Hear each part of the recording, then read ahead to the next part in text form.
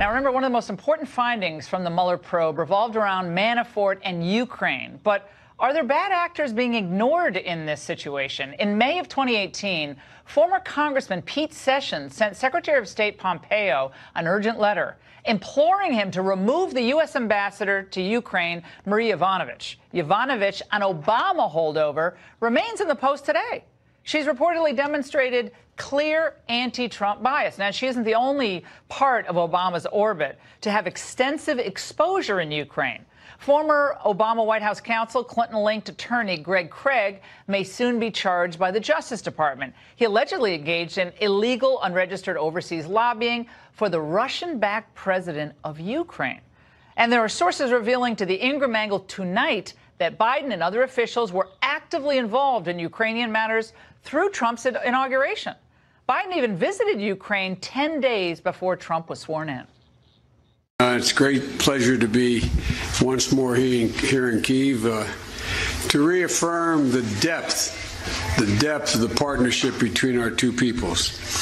This is my sixth visit to Ukraine as vice president. So what do you need to know about this Obama connection in Ukraine, how it relates here? Here to tell us, Joe DeGeneva, former U.S. attorney, Peter Schweitzer, investigative reporter, author of the book Secret Empires, coming out in paperback on Tuesday. Joe, I bet the Obama administration did not see that one coming.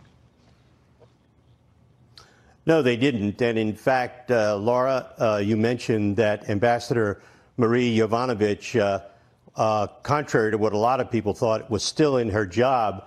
I learned this evening that the president has ordered her dismissal from her post as the United States ambassador to Ukraine as a result of her activities there, which were complained of by Congressman Sessions. She is known and reported by people there to have badmouthed the president of the United States, Donald Trump, to have told Ukrainians not to listen to him or obey his policy because he was going to be impeached. And finally, her activities have caught up with her.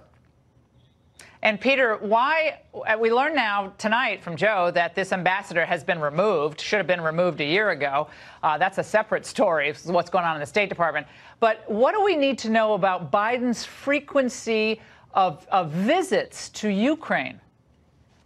Yeah, no, it's very curious, Laura. He was the point person for the Obama administration to Ukraine. And, of course, a very complex situation there between some pro-Russian factions, Ukrainian nationalists. In April of 2014, Joe Biden goes to Ukraine to meet with Ukrainian officials. As he's there, his son, Hunter Biden, is placed on the board of this corrupt energy company called Burisma. Burisma was founded by and run by a Ukrainian energy minister who was tied to the previous pro-Russian government.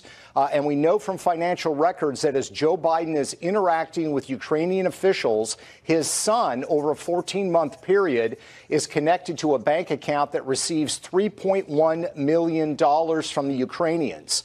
Dare I add that Hunter Biden has no background in Ukraine. He has no background in energy policy, and his job reportedly was regulatory compliance. What Hunter Biden knows about that in Ukraine, who knows? So it's a very, very troublesome issue, and I think has all the markings of payoffs going to the Bidens.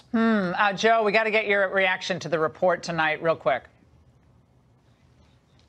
There's no question about it that this has all the markings of bribery and extortion, and it's something that deserves a full-blown investigation into the conduct of the Biden family in Ukraine. There's some very disturbing details about it. They're about to come out in reporting by John Solomon, and I think once those details come out, I think there's going to have to be a full-fledged criminal investigation.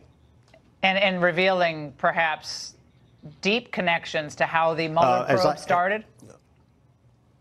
Oh, absolutely, because what happened was the ambassador there who's been removed was involved in generating false information about Manafort, other information that went into the so-called black binders. All right, Joe, hold that. We got to take a break. We'll be right back. My final thoughts.